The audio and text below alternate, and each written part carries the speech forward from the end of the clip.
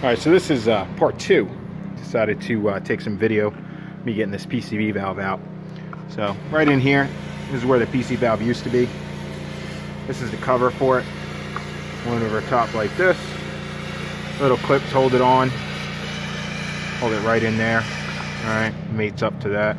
Like I said, I broke a couple of them off over here trying to get it off. You want to be careful.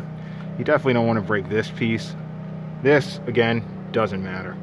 So as you can see down here, we got some crud down in there, build up from the oil and whatnot. We're going to wipe as much out of that as we can. Don't want that going inside. But what I wanted to show, more than anything, is the reverse side that I took out. So see how crusty?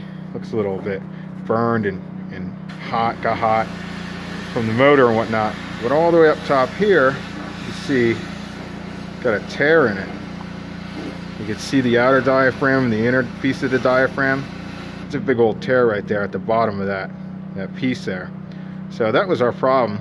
This was torn, and it was letting oil get passed straight into the intake, pulling up into the bottom down there, and getting that sensor all messed up. This guy right here.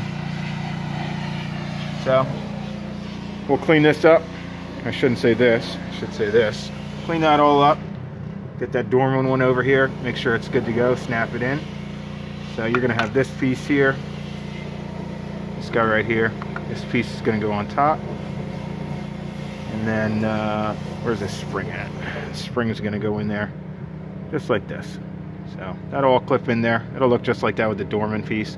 Might even be a little bit beefier rubber in there. But at 130,000, like I said before, not too concerned about that. If I got to do this again down the road, I won't be too upset over it. So hope this fixes your issue, and until next time, thanks.